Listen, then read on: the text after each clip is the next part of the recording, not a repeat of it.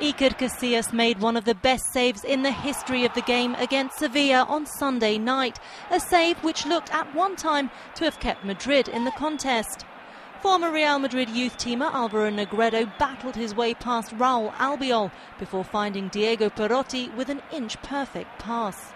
The Argentine looked certain to tap in and give Sevilla a 2-0 lead, but Iker Casillas had other ideas.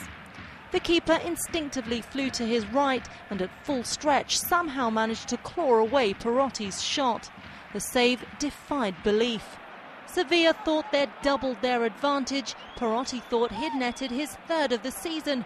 The Sanchez Pizjuan was already celebrating. But the ball never crossed the line, thanks to an outstanding save by the world's best goalkeeper, Iker Casillas.